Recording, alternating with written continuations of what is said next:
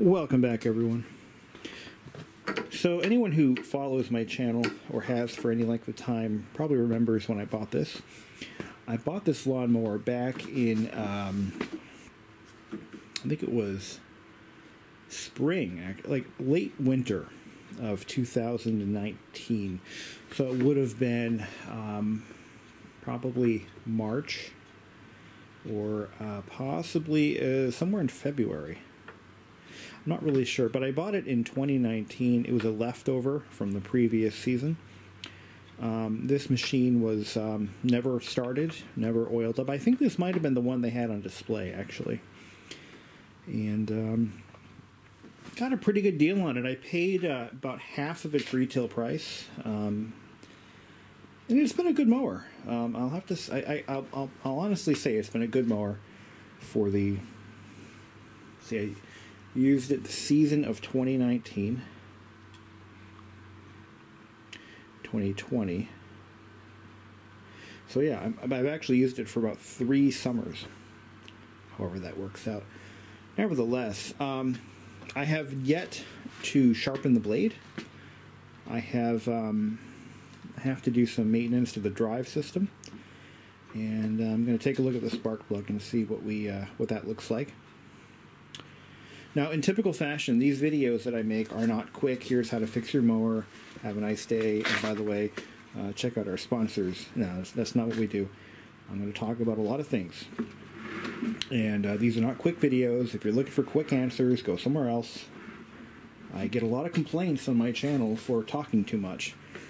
But on the other side of the coin, I get a lot of compliments for providing more details and insight. So if you're going to come here to complain that my videos are long-winded, you can kindly fuck off. So for the rest of you folks, this video is for you. So why don't we get started? This is one of those Briggs & Stratton EXI series engines that doesn't require an oil change. Now, if you're a consumer who is not savvy with small engines, that might sound like a good thing. That might sound like a godsend. Wow, what sorcery did they employ to make this a maintenance-free engine? Well, it really isn't black magic at all. What they're really doing is they're just saying, hey, this engine will live for the warranty period if you never change the oil. Beyond that, it's not our problem. It's yours. So it's kind of like a tongue-in-cheek, yeah, you don't need to change the oil in this engine. Nah, this is modern technology. We use synthetic oil. It never needs changing. Listen, if you buy into that, you're going to screw yourself in the end. If you are expecting a good long 10 years or so out of this machine and you never change the oil and you have a relatively reasonable sized lawn, you will seize the engine. Even if you just keep topping it off, it will eventually. What's going to happen is if you never change the oil in this engine, it will progressively begin to burn oil. That is how it works. It's not going to seize up. As long as there's oil in there, it's probably not going to seize up. But it will progressively begin to burn oil. So for the rest of you folks, changing the oil is actually quite easy. There's 2 ways to do it. I've already done this one. And what I do is I just take the oil cap off, the fill cap, and I tilt the machine on its side with a bucket under it. And that's how I drain it. I warm up the engine first, and then I drain the oil that way. And you just do it right through the dipstick tube. Now, the other way to do it is Briggs & Stratton also sells a device. It's actually you can buy them at Harbor Freight. It's a suction device that you just pump it up and it sucks the oil into a containment vessel, which you can then dump in your oil waste jug and bring it to any auto parts store or your town or county dump, and they will recycle it for you. But if you never change the oil, yes, this engine will probably last a couple of years without an oil change, as long as it's never run out. But again, it will progressively begin to burn oil. as the rings wear out from all the contaminants in the oil. The problem with these engines isn't that, well, with any engine really, engines, regardless of what kind of oil you use, it could be the best quality engine ever made, it could be the worst engine ever made. It will wear out. And it wears out as metal, bearing material, cylinder wall material, ring material. What happens is it starts to contaminate the oil progressively. And that's why we change our oil or oil filters. This engine does not have an oil filter. So those contaminants will continue to circulate and circulate. You're never removing them. You're just adding more oil. And the contaminants aren't what really burns off. It's the oil itself. So, listen, pay no mind to the never needs an oil change shtick. What they're really hoping happens is that the engine, by the time the engine burns out, they're going to have a nice electric mower that they can sell you, which is the future. I, however, happen to depend on my gasoline-powered machines because they work. I know how to maintain them. I know how to keep them alive. And I know I can get 15 years out of this machine. And here's how I'm going to do it. Okay. So oil change has been done. We're going to take a look at the spark plug. I'm going to write down what plug it has. 2 years and average use. I use it about once a week throughout the summer months. It's probably due for a spark plug. So we're going to pull that sucker out and see what we got. All right, I can already see basically what we have here. Yeah, they have this in stock at Home Depot right now. So I'm probably going to zip out after I finish this film, this video. And I'm just going to go ahead and pick one up. But let's just see what it looks like. Check it for wear. There we are. So plug wrench size is going to be 5/8. Okay.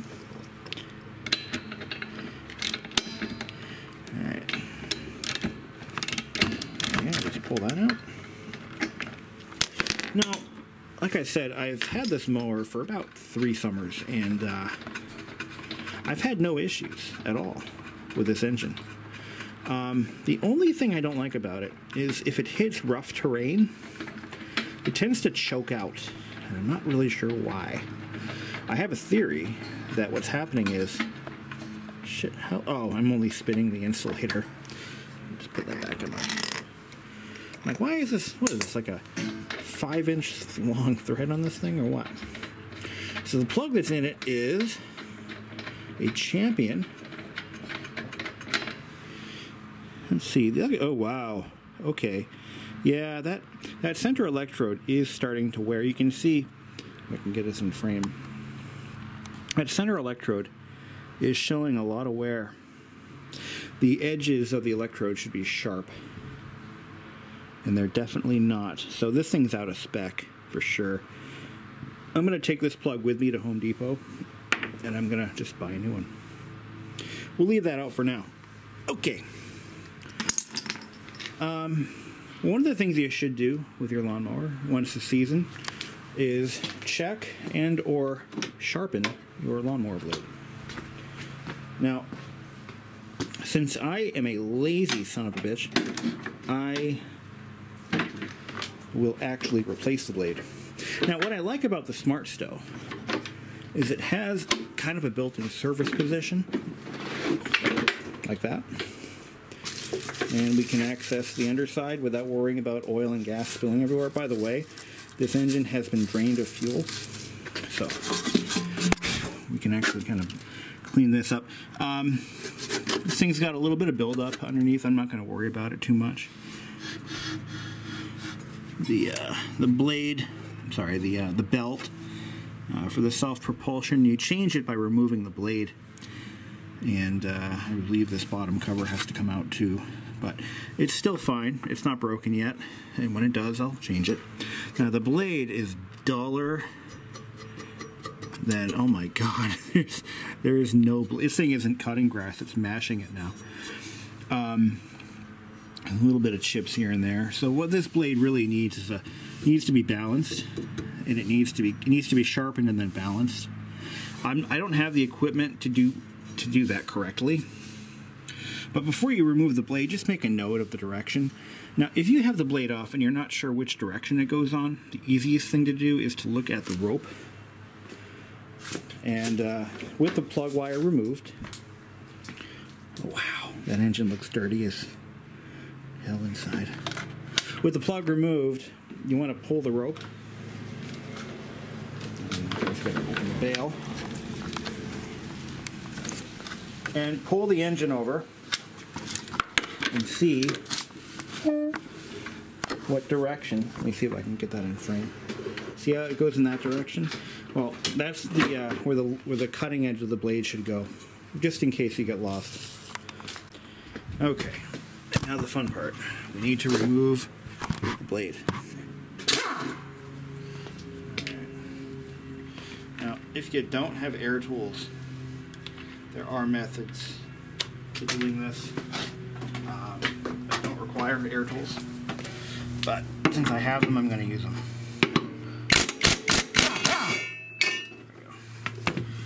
It's a good excuse to buy an air compressor and some air tools if you don't already have them. Alright, so we got our blade mount off. And we're going to save that blade. I'm going to sharpen it someday.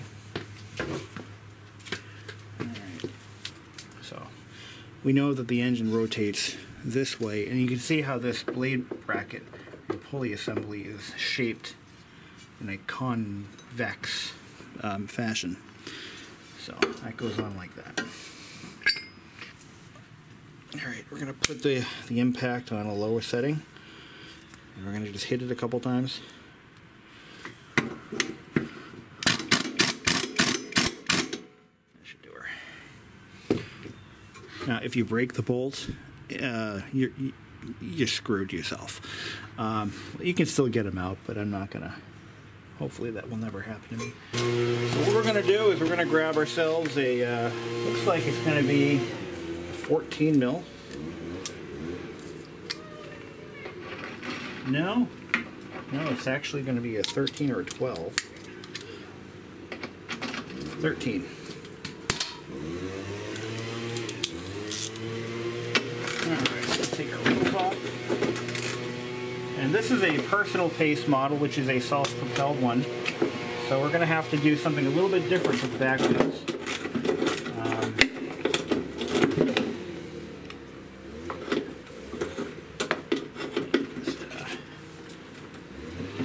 Here we are. So there's going to be a washer here, and the shaft slides out, and it's got really nothing left in there for grease. So we're going to wash these parts with WD-40. We're going to put some fresh grease in there. Grab a rag.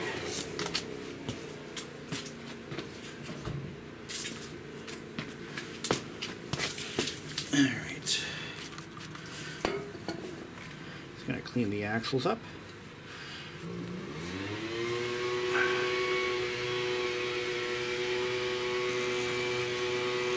Okay.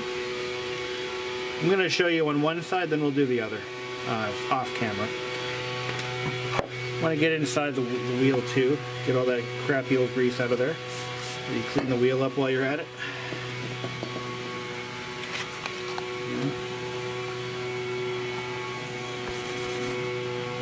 There you go. Good time to check your wheels for damage, check for cracks, make sure the tires aren't falling off. Wheels have held up pretty good. We're going to clean the washers. Now, if these washers are worn thin, you can replace them.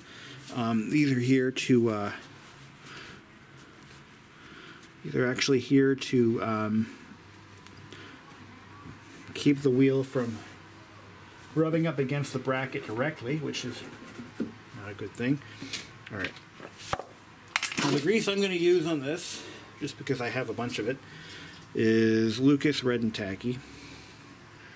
I'm sure there are better choices, but I have a bunch of this stuff that I bought for a small project, and I'm just going to use it because I have it. For no other reason than that. You know? Doesn't have to be anything spectacular. I believe before I did, I think I used Sill Glide when I bought the machine and put it together initially.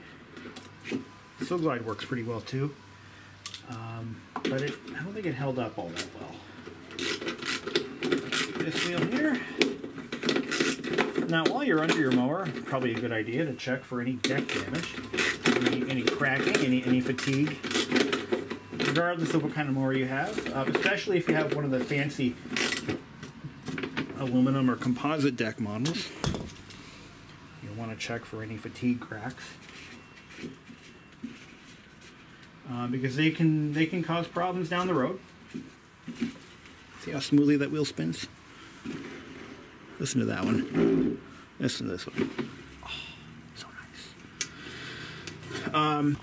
Alright, the next thing we need to do is we need to take this shaft out as much as possible. And what I want to do...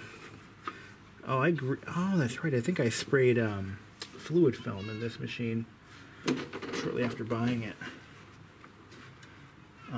What I'm seeing, I don't think I like. I see there's a little rubber seal that has just kind of fallen off.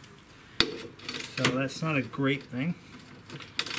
But let's just see how bad it is. I'm going to take the axle nut off. Now, this machine has one of the infamous general transmission gearboxes. Now, these are high failure rate items, especially if the mower is under any stress, which this one is. So that will probably fail. Probably sooner than I hope. Alright, so I got the wheel off. See, there's a lot of shit in there. Look at that. Gross. Gnarly. Alright, we'll take the axle off. That is disgusting. And this has got some dust and other debris in there. And there's a washer right here in the middle. That may or may... I think that actually came out the last time. But what we need to do is we need to take this whole thing out.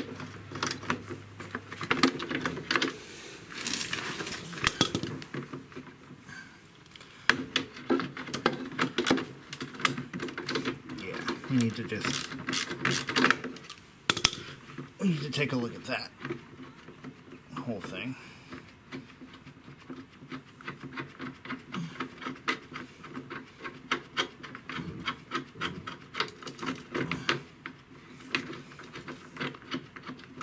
So on these machines, the rear wheels are a wear item.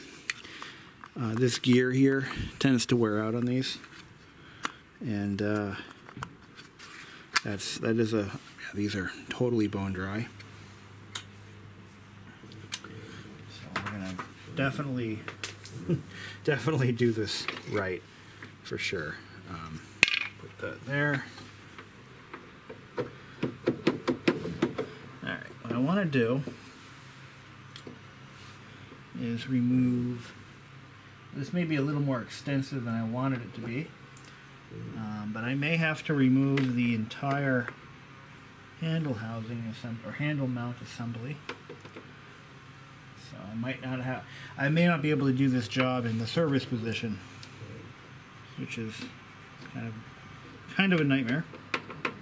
But you can definitely tell there's a lot of resistance here because of a lack of lubrication.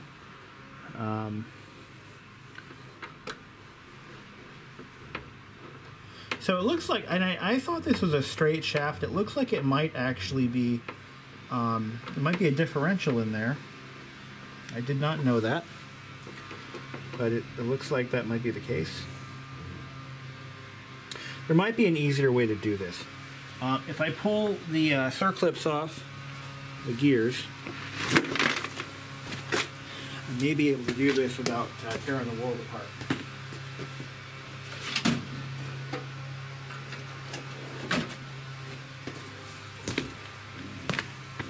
So there's a little circlip right here. Can't really see it, but this pops off. It was shortly after this moment that I realized I had a pair of snap ring pliers, which made the job a hell of a lot easier. But before you guys hammer me in the comments, I just wanted to mention that. Use snap ring pliers if you got them. It really is the right way to do this. I'll do the same thing on the other side. Okay, got the gears off. So now I can get the shaft positioned so that I can get inside there without removing the whole thing, you know? So I can put some grease, I can clean this all up. Get some fresh grease in there.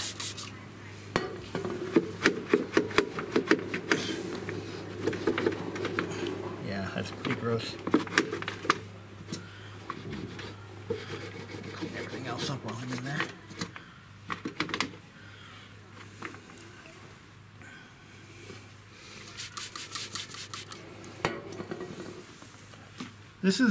This is regular maintenance that if you do on these machines, you might not have a lot of the problems that these machines are known for.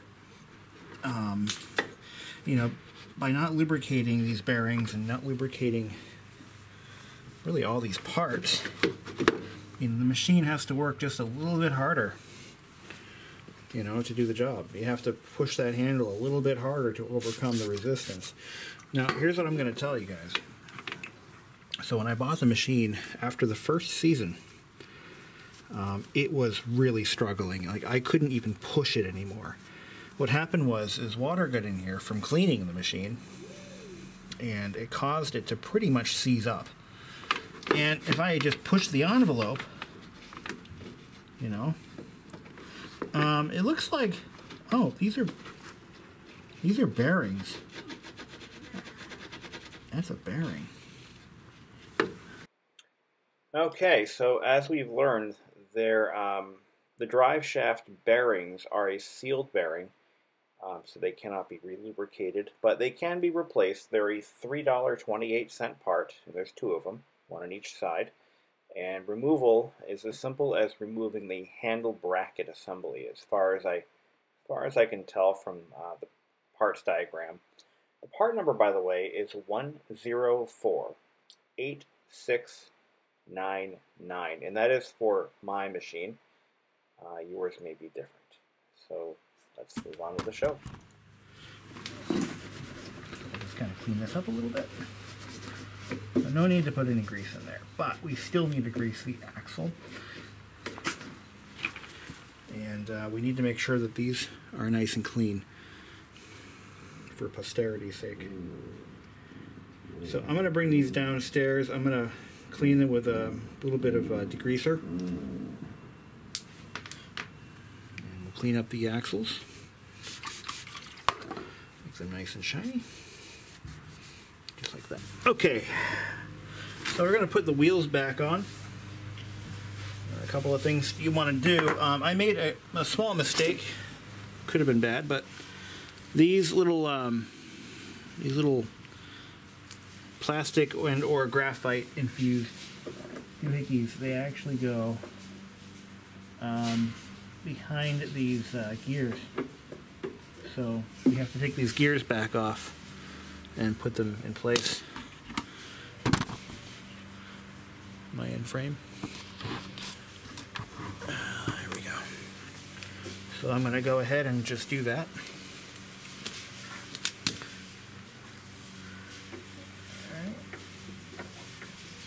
Yeah, something didn't seem right to me, and I'm like, I'm going to double check the parts diagram.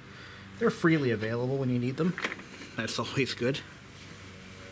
But we're going to, I figured it'd be a good idea to just take a look at that parts diagram and see where things are supposed to be, rather than where I think they should be. So we're going to put these back in, like so. Undoubtedly, one of you guys is going to do this, and you're going to make the same mistake I did. And it's all right. It's okay. I'll put that circlip back in place. Okay. you guys hear that? Somebody just bent their mower blade. Oh boy. And that leads me to my next point. Caring for your lawnmower, be it gas or electric, starts with prep work. You're mowing your lawn. Always check for obstacles. There we go. Circlips in place. We can now put our wheels on. Alright. So what we're going to do, we've already got grease. Here, this wheel's ready to go. And we'll just make sure that this is a bronze oilite bushing. Just make sure that's snapped in place first.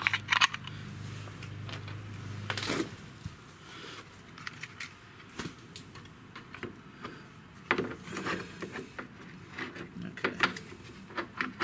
It goes on like that. And we can clean the wheel up after. There we go. We'll just...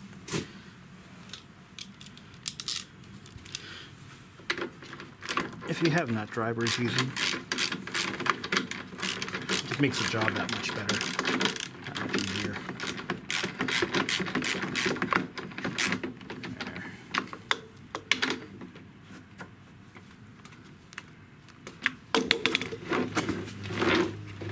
Ugh. Sounds like shit.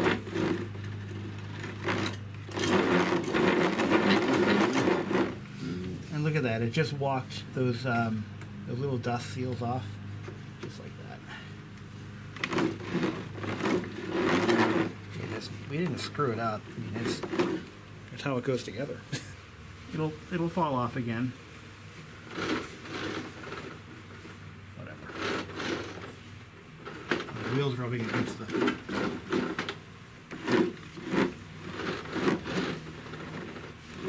Interesting. Okay. So what I'm going to do now is I'm going to run over to Home Depot and I'm going to try to find me a belt. Should be pretty easy to find, but I just feel like it needs to be changed. I feel like it's been played and it's time. So we're going to try to find one. Wish me luck. Wouldn't you know it, they actually sell belts for these. And we're going to change it out because why not? So I'm going to go ahead and pull that blade back off.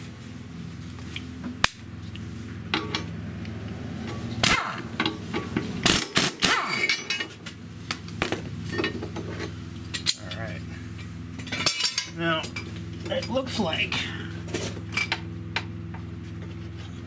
changing this belt is kind of a bitch. It's not easy. No, it's not an easy one to do. We've got to pull these motor mounts off because, oh, maybe not, maybe not. Maybe not. Let's see if we can just kind of go like that. Yeah, that kind of works. But getting it off of the gearbox, I have to remove a couple of screws. Looks like, and it doesn't look like.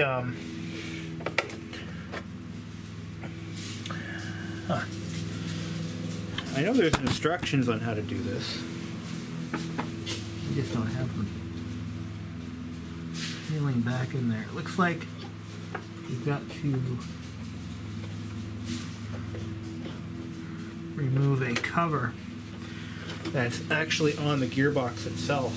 So what we have to do is remove the rear baffle. That's this thing right here.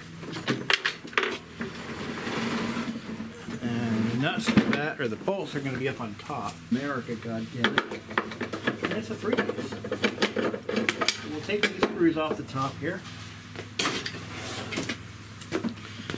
There we go. So we're going to just take these screws off.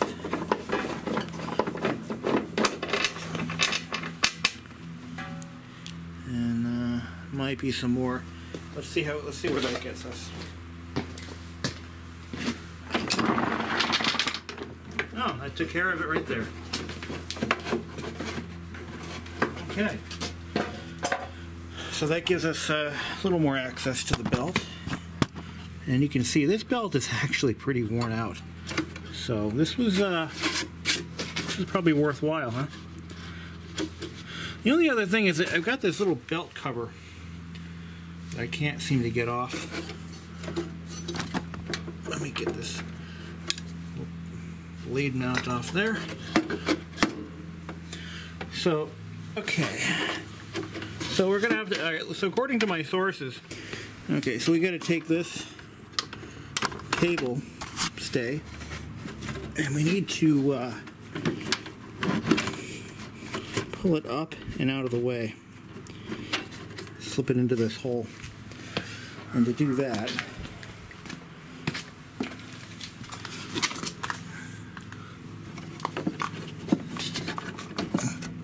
it's got these two fingers we have to compress.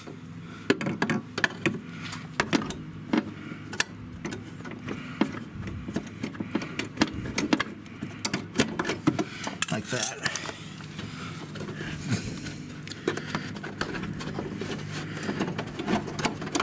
And slide it through that hole.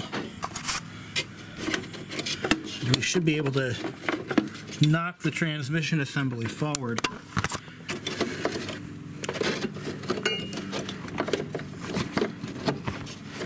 Giving us a little more access to the top. There we go.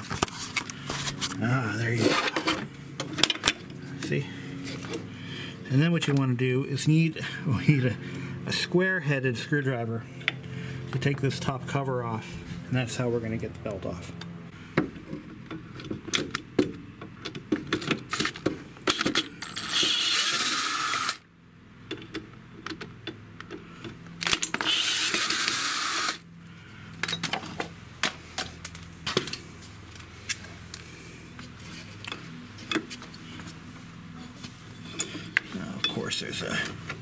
There's another one.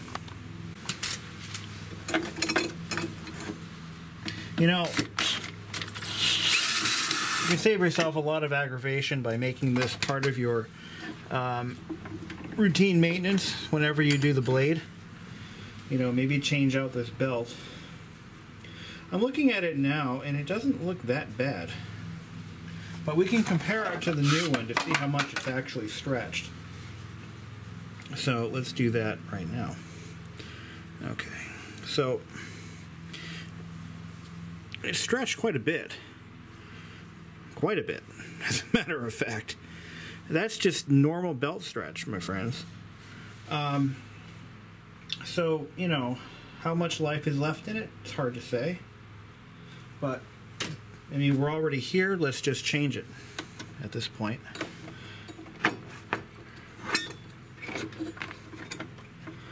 So that's what we're going to do. We're going to put in a new belt and save us some aggravation later. But on a machine like this, this probably should be routine maintenance. And I say that because of how the belt is used. So the way the speed is regulated on this machine, it relies on a controlled amount of belt slip.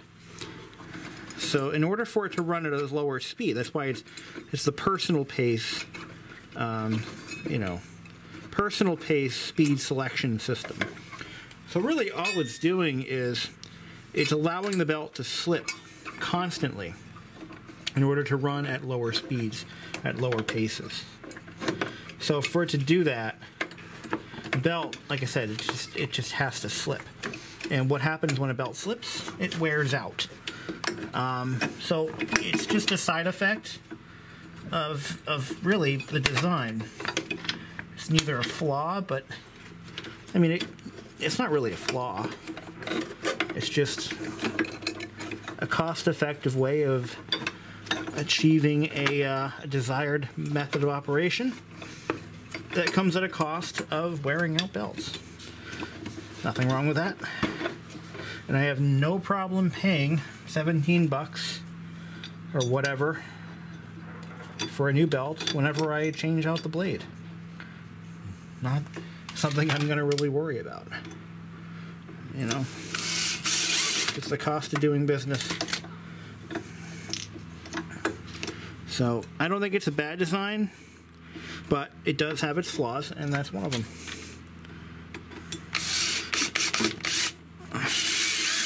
Now, the biggest problem with these machines, as I mentioned earlier, is the gearbox itself.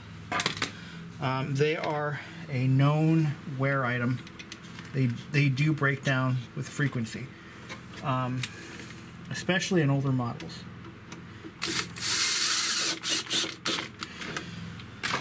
I don't know if this one is going to fail prematurely or not. I suspect it will. You know? But the good thing is, you know, if it does fail, you can still use it like a regular lawnmower. So I just checked the pricing on the transmission assembly, and it isn't that expensive. It's expensive, but you can get it from jacksmallengines.com. It is $71.55. Part number 1374825. And you're going to want to make sure that that's the right part number for your machine, but it's not $300 or some stupid number like that. It's $71. I mean, it's the price of a Starbucks coffee. You know, whatever. Not too bad. Not $300. Yeah, definitely. Because it's not in the right position. That's okay. That's alright. Want to do what we done did. Dunk it forward. And let's see if we can get it. There we go. Now it's where it belongs.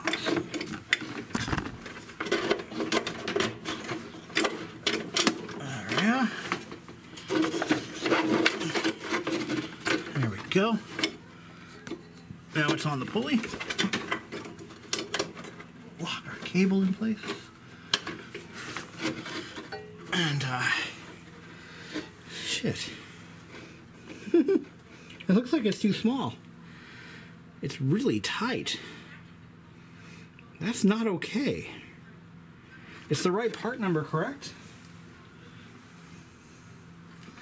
And it says it's supposed to be.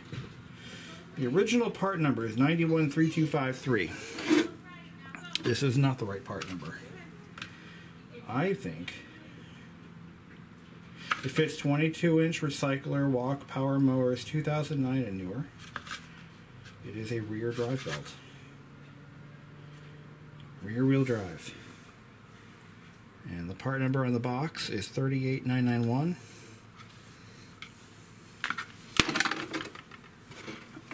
I think somebody screwed up. Yeah. I think it was packaged incorrectly. You may have done all this for nothing. How do you like that? Yeah, there's no way that this is not the right belt. It's ratchet drive. Well, what a waste of $17, my friends. What a waste. It's the wrong belt. Either it was packaged wrong or, well, I'm going to take a picture of the original belt and I'm going to try to find it somewhere else. And I'm going to change it next year. This has got to go back. We just need to get this back in position.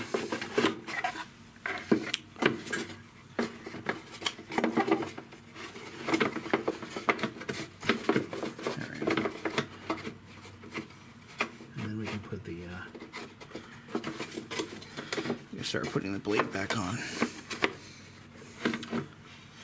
So let me get that screwed in. So I just found a little gotcha. Basically, if the belt, when you put the fasteners in for this belt cover, make sure the belt is actually nice and taut, because it can get caught on the other side of the fastener.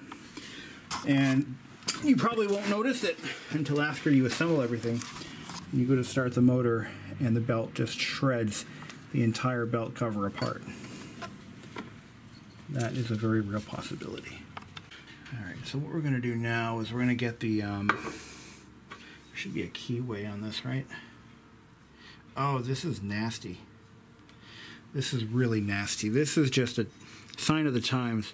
So the keyway is welded to the inside of this. If for whatever reason you hit something and that keyway lets go, you have to replace this whole assembly, which is really shitty, actually. Really, really shitty, because it just, a key only costs like $1 or $2. This, you know they're going to charge for it, and it's not going to be cheap. All right. So the key, right here, you can see that that's where the key is going to be. So you want your keyway, that slot, line up with that. Now, as far as getting the belt onto this, this is how we're going to do it. I'm going to rotate the engine, like so. There we go. And that's it. We're done, relatively speaking. Okay. Got our blade and our bolt right here.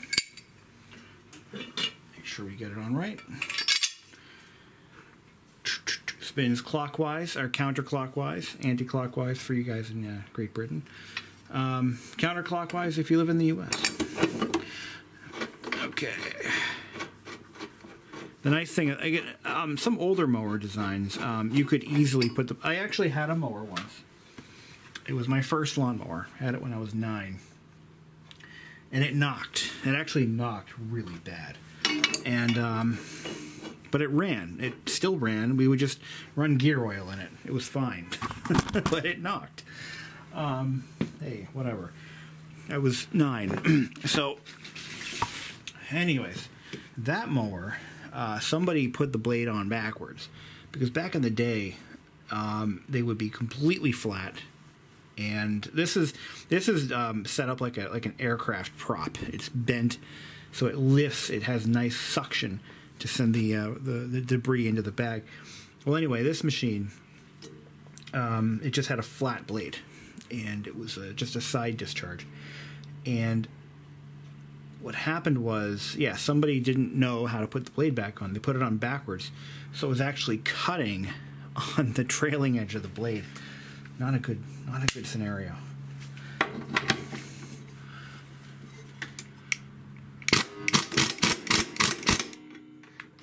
It's tight enough. Yeah, that's good. It ain't going nowhere. That's it. So we're done. We're done underneath. So it's going to be like that. Okay. Let me just, we got all that stuff back together, all that for nothing.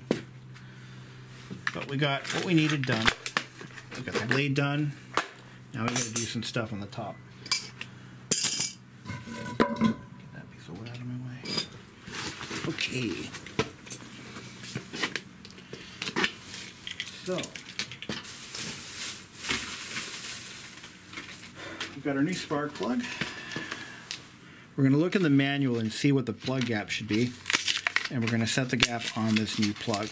Now, this is one of their new long life or platinum. Looks like a platinum tip plug. You can tell by the size of the tip on there. So we're going to set our plug gap. Okay, so our engine is in the model 10,000 family.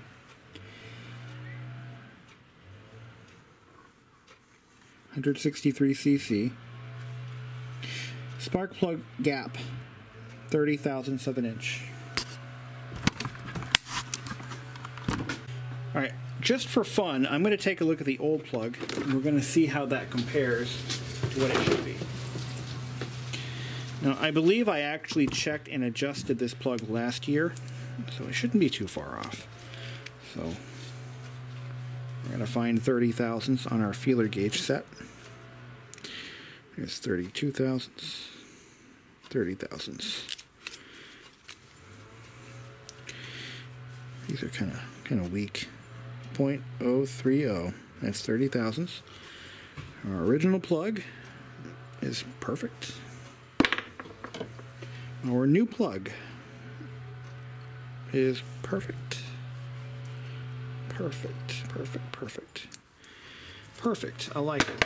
So we'll put it in. This is a Briggs & Stratton brand plug.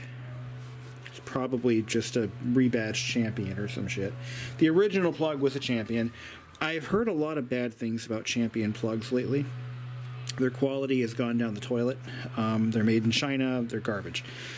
This one's probably also made in China, but it's got gold plating on it, so it's got to be good, right? Okay, what I'm going to do is I'm going to use a real spark plug. Oh, wait a minute. This new plug has a completely different plug wrench size. This is a smaller one. Okay, so let's set that up. All right.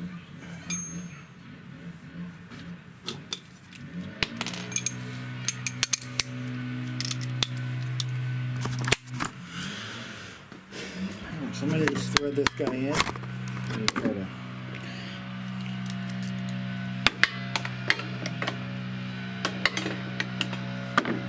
It's easier to do in service mode when the engine's sitting at an angle like this. You just kind of drop it in there, thread it in by hand.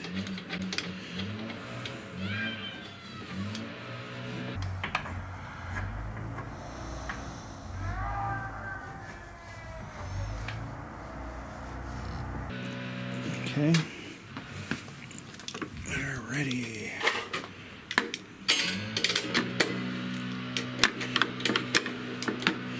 You know, most of the folks my age, if they do own homes or they do maintain their own yards, they're probably going to buy electric machines. So this is probably useless information. Put the handle in. Okay, rolls nicer. Briggs & Stratton has managed to figure out how to design the best air filter money can buy. No, really. These air filters are so easy to change out. It's just crazy. Just pop this cover off. Oh, look at that. Nasty. And the new one. And you're done. You could probably stand to clean this out a little bit. So maybe I'll do that. Maybe I won't. You're not the boss of me.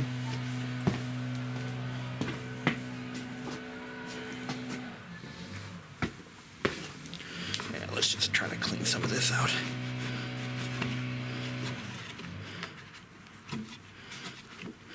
But I've already cleaned the intake on this about a month or two ago.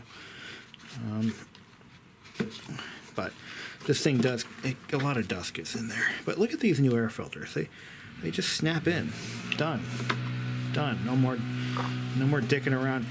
I will say that I kind of miss the old sponge filters. They weren't as effective, I think, as these are, but they were easy to maintain. And you could get years of operation out of one of the original sponge filters. Idiot. Yeah, many years. Come on now. There we go. And that's it. Now the Ready Start engines, they actually have an automatic choke. And that's how they, that's what makes them easy to start. And, you know, I was surprised to find that the automatic choke is actually driven off of a bimetallic spring which mounts to the exhaust over here. I don't think you can see it. Oh, there it is. This guy right here. It's a bimetallic spring, and what it does is it responds to the heat coming off the muffler, and that's how the choke is open and closed. So when it cools down, the spring retracts, choke closes. when it warms up. I thought initially that these engines had a choke that was that operated off of the flywheel, the air coming off the flywheel like a flag. That is not the case. So I thought I'd point that out. I do believe these still have a flag that controls the governor, but that's all. So the last thing I'm going to do is I'm going to blow off some dust, and I'm going to clean the machine with a little bit of waterless car wash stuff. And I think this cover's come loose. Yeah, there's a screw under here. Take a look at that screw. Nope, just a little hook. So that's fine. Water got in here and here when I was washing it, and it rusted those screw heads, but that's okay. So, and that is how I maintain my mower. Any questions, comments, suggestions, or you just want to plain bitch me out because I didn't do something, you know where to leave them. Alright, so before I go, fluid film, great stuff. What I do with this is I spray it down in here and in here. What that does is it keeps the personal pace control bar nice and lubricated.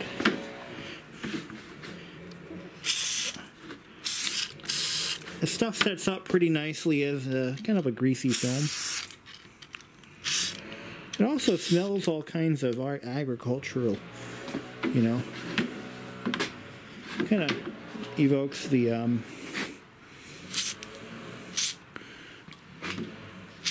Green Acres vibes, you know. And what we should also do is throw some lubricant down in those, not this stuff, but some other, you can use cable lube. There's other stuff you can try to lubricate the cables, which need to be regularly lubricated for the smooth operation of your lawnmower. But this right here, you want that to move nice and smoothly, and that's to keep the drive speed regulated properly. You don't want it binding up. So this moves nice and freely. So this thing doesn't sit outside. It, you know, it gets parked in the garage, you know, when it's being used. Never ever use WD-40. No. WD-40 is bad. What you want to use, here's some 3-in-1 oil here. We can use that. That works pretty well for cables. So we'll do that. But no WD-40. WD-40 is bad. It is not a lubricant. I don't care what they say. I don't care what they say. It is not a lubricant. Oil is. And just a few drops every couple minutes. You know, that's all it really takes to keep that cable lubricated. It's kind of... The recommended way to do this, so I've found, is you take the cable and you tie a bag of oil around it nice and tight.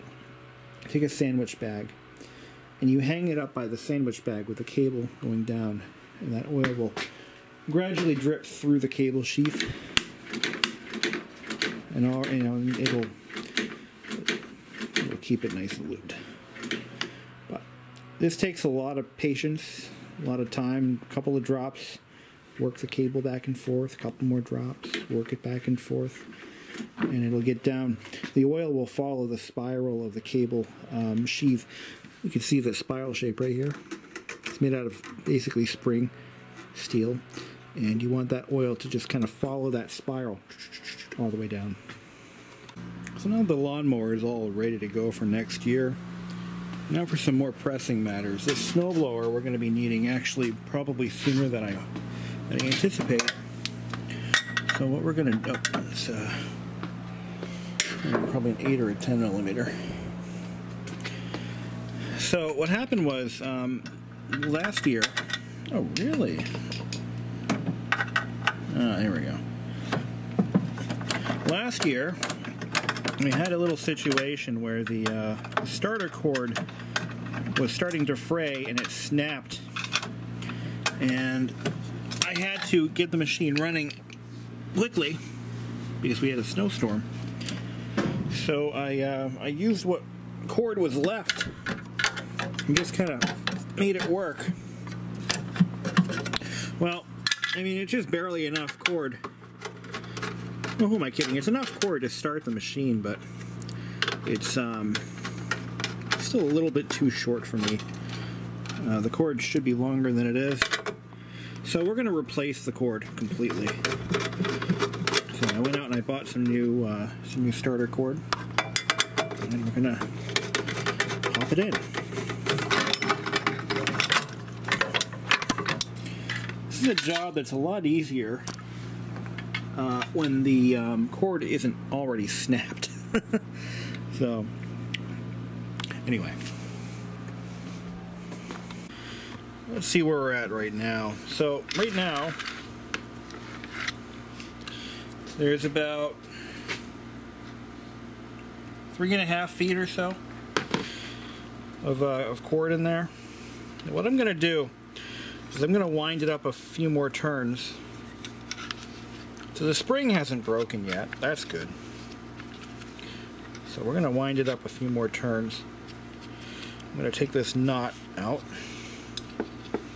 Let me get something in there to prevent it from letting loose. This should do the job, right? This paintbrush. Yeah, that does the job pretty well.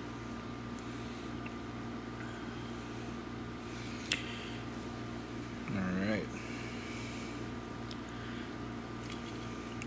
I actually got pretty good at doing these when I was a kid because of all the crap lawnmowers that I had available to me for my little lawn mowing business.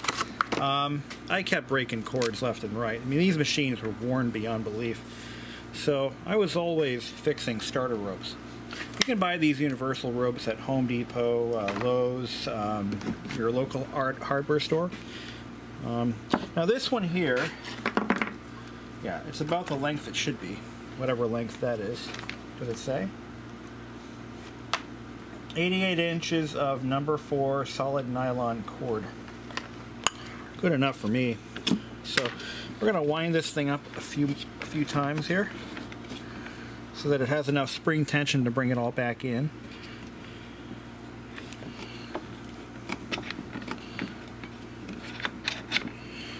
Alright. So we got to find the, there it is, there's the entry.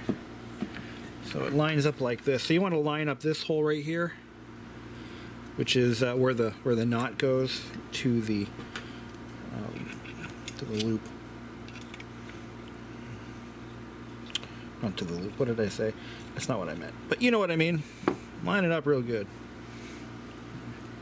And we're gonna fish this in here. Hopefully get it to go in. This is probably too big of a knot for that to work. I'm gonna have to probably thread it through somehow. Here, I'll take some of this smaller thread, right?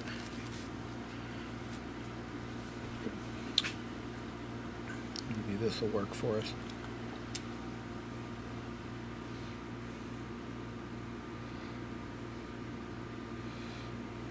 No, huh? Alright. I'll think of something.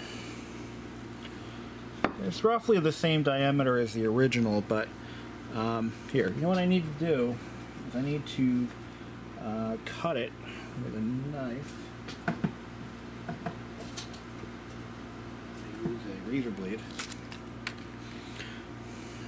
And we'll just kind of give it a nice point and see if that gets us anywhere.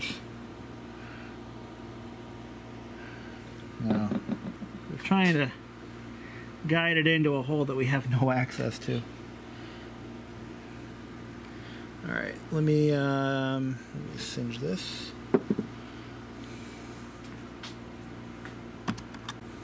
Alright, so I singed the rope, and then I used my fingers to kind of get it down to a point.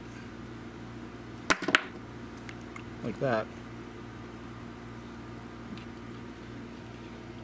There we go. Now, see there's a little ramp right here to guide the rope. That's very nice. Very nice.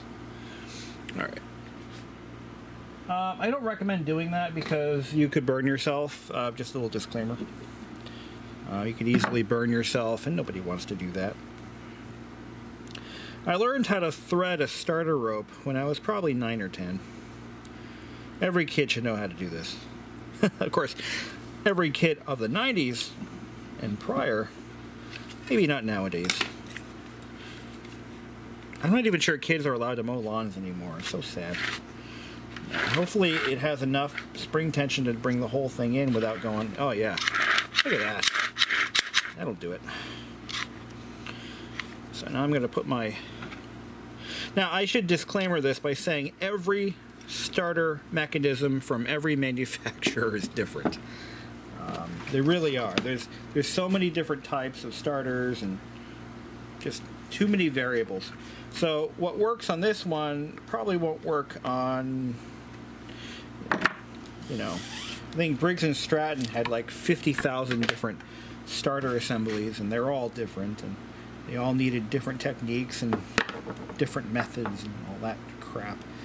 But this one's pretty straightforward. This is a Chinese engine. This is a Loncin, which is what Toro uses on their snowblowers, and I think some of their heavier equipment. But nice, easy, nice little knot there. So there should be enough spring tension on this snow thrower handle, which is snow throwers have these bigger handles on them because they're designed to be used while you're wearing gloves. So there should be enough spring tension to keep this in the in its little home there, in its little cup. And it's more than enough spring tension. Okay. I don't think I need to do any lubricant or lubricating in this. This is fine. Now, if a spring breaks, it's a different ball game. Shouldn't be too difficult, but spring breakages, I think a lot of people just buy whole new starter assemblies when that happens, because you can't always get the correct springs. Sometimes it's a little difficult, but we'll pop this back in, and our snowblower will have all the travel it needs to start. The rope that it had after that last breakage, this is how long the whole rope is, and it's just not enough rope. What ends up happening, see, is when you have just a short rope like this, when you're pulling it, sometimes you might pull it too enthusiastically, and what can happen is that rope bottoms out, and you can actually pull the knot out, or actually damage. You can damage this plastic pulley. That's why I'm changing it. There's no other, I mean, I know it's short, but somebody could be helping me. You know, somebody could show up to the house while we're on vacation or something and snowblow for us, and they're thinking that this rope is going to have, you know, a good 5 feet of travel, when in reality it only has 3, and they could pull it quite hard, and again, they could break this pulley, which would cost even more to fix. So changing out the rope cost me $4 and about 10 minutes of my time, and doesn't. Now, it's also important that when your rope starts to fray, if you notice any fraying at all, just even a little bit. This one wasn't that bad when it broke. Just a little bit of fraying on it is all that it took to just cause it to just snap on me. Especially on a cold engine. You know, the thing sits outside at 20-degree temperatures, so it doesn't turn over so easy. So just kind of thought I'd mention that. So we're going to put this back on, and the snowblower will be ready for the 2021 season into 22. This came with the new rope. We're going to just throw this away. There's literally no reason to have that. We have the correct one already on there. So we did some pretty normal routine maintenance on the snowblower on the lawnmower because it really needed it. It's almost 3 years old, and it's just time. And it had issues rolling around, like it wouldn't roll that easily before. Now it's nice and it just glides along like it should. This machine gets really very little use. Since I bought this thing back in 2018, I think I bought it in December of 18. it hasn't had a ton of use. You know, it's one of those, this is a machine that it just has to be at the ready when it's needed. And, you know, it doesn't get regular weekly use. We might not use it for a month. Then all of a sudden we use it for 4 days in a row. I mean, snow is a lot less predictable than grass growing. So, you know, some storms don't require a snowblower at all. So the amount of maintenance that this machine gets is not nearly as intense as what that lawnmower uses or needs. So the belts, I mean, I'm not even worried about the belts. You know, the engine it gets oil changes every year regardless of usage. But this year, all I really did was I greased the axle shaft so that the wheels don't get stuck. That's something that you should know if you've never had a snowblower before. When you buy the machine new or buy it used, make sure you take the wheels off if you can and put some grease on the axles. Because what happens is rust can form between the axle and the wheel hub, and it can cause the wheel to stick, and you can't get it off easily. I've seen machines get scrapped because it wasn't cost effective to take the wheel off because it would damage the axle, and it's happened. I've seen it happen before. So that was the first thing I did.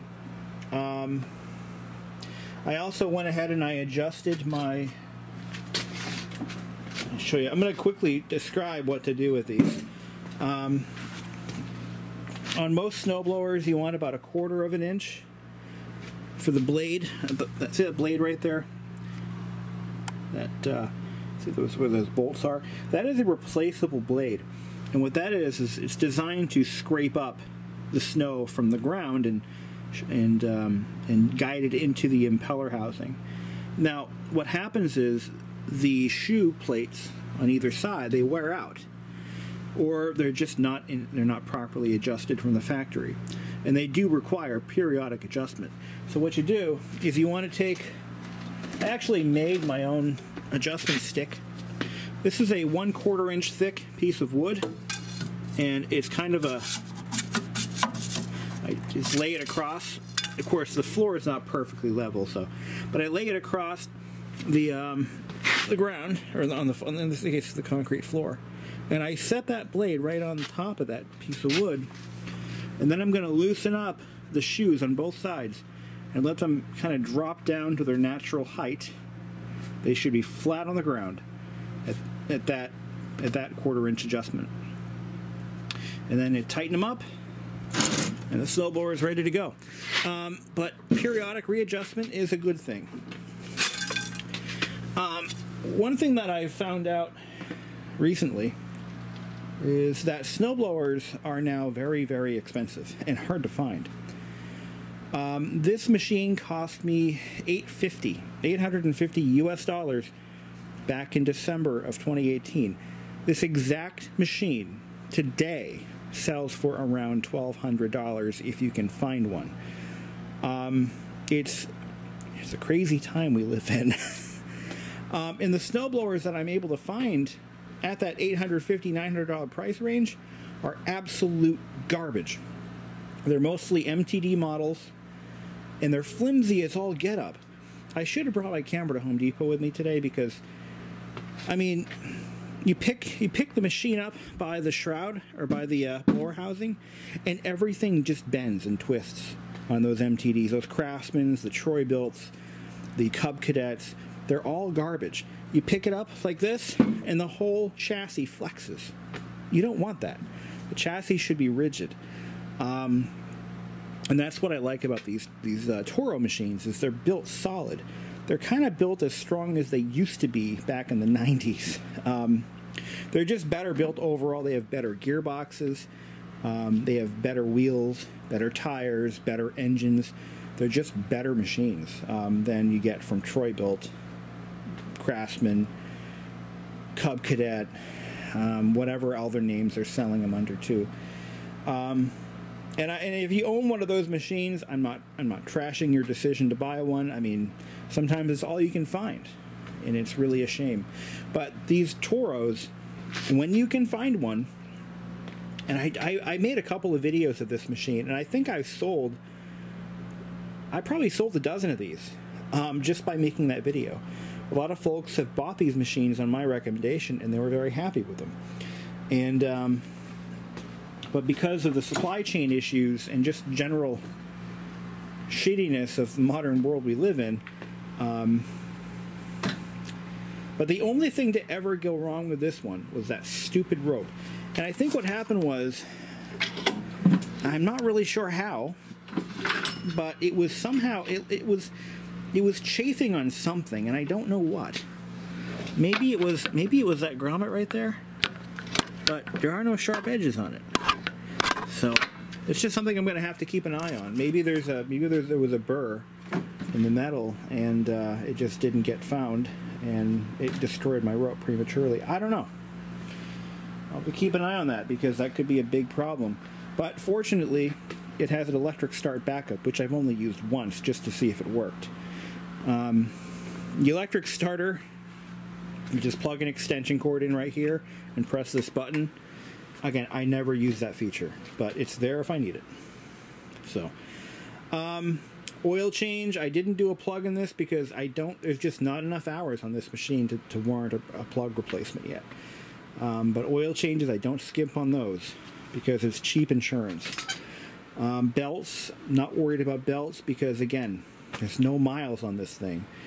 It gets used, I think I used it 3 times last year. I mean, we really didn't get a lot of snow. Thank you, global warming, right? It's a serious problem, but I'm trying to make light of a bad situation. But we haven't had a ton of snow, and not nearly as much snow as I had when I lived up in the country. I live in a city now, probably a little warmer. It's lower elevation. We don't get as much snow. Where I used to live up in the condo, we got, when it snowed, it snowed. But down here, not as much. So where I live now, you could get away with a little, what they call a single stage machine. This is a double stage, dual stage and single stage. That's how they're usually sold. A single stage, it just has an impeller. I'm sorry, it has an auger that spins at a rapid speed, much faster than this. And what it does is it has the impeller built into the center of the auger, and that impeller, it's like a flat impeller. That's the word you use. It looks like a paddle wheel, and what it does is it sends that snow straight up to a hole right about here where the chute is located. On a dual stage, the auger's job is to break that snow up and pull it into the fast-spinning impeller back there.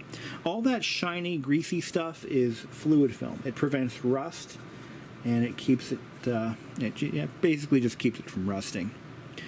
And then when that wears off, after 1 or 2 storms, you can spray like a silicone in there, and it keeps it nice and slick.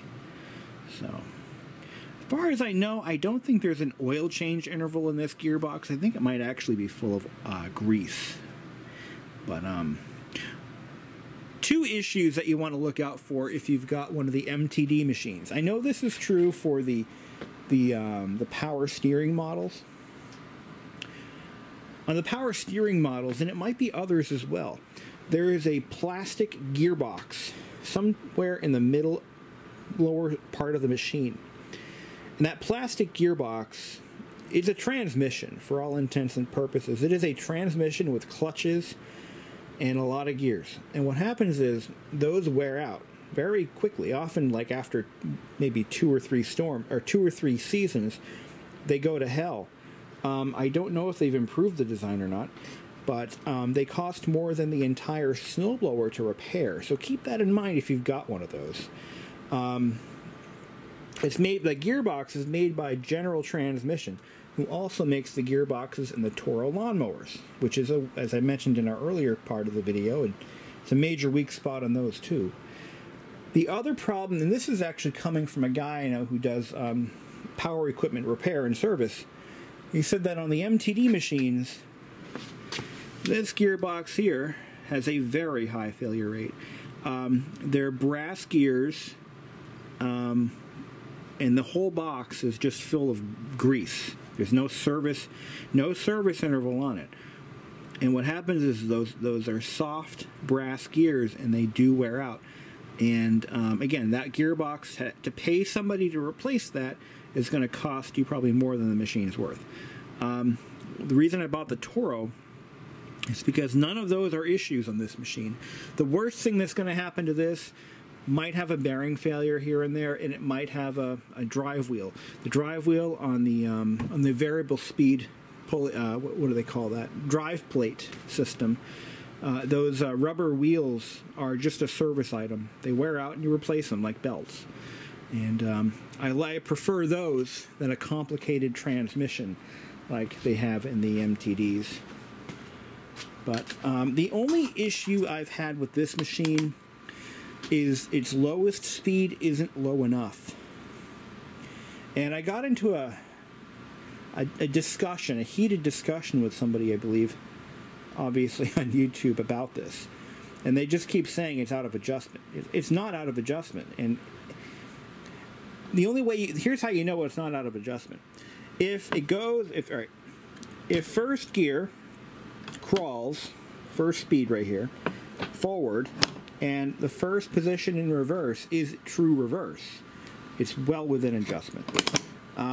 Because if you adjust it one way either way, it's not. If you adjust it too far forward, it's going to go too fast in first speed, and it's not going to go in reverse. It's a very simple mechanism. I should pull the cover. You know what I should do in another video? Probably show you guys how to adjust that, and I'll show you what's actually happening inside the gearbox cover. Very simple mechanism, not much to go wrong, and requires very little maintenance. But other than replacing that rubber drive wheel when it wears out. Of course, I haven't shown you any of those parts, so you probably don't know what the hell I'm talking about if this isn't something you're familiar with. But anyway, the other maintenance I've done to this, I did it I think at the end of last season, as I spray fluid film in all the pivots up inside here in the stick control ball. Where did my light go? It just shut off on me. Just spray all that up with WD-40 with fluid film, and it's actually kept everything moving nice and well.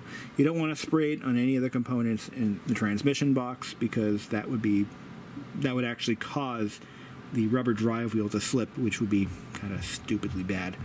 But anyway, I think that's going to conclude our video. The annual maintenance of all of my power equipment, which, hey, it's something to do, right? It's all part of being a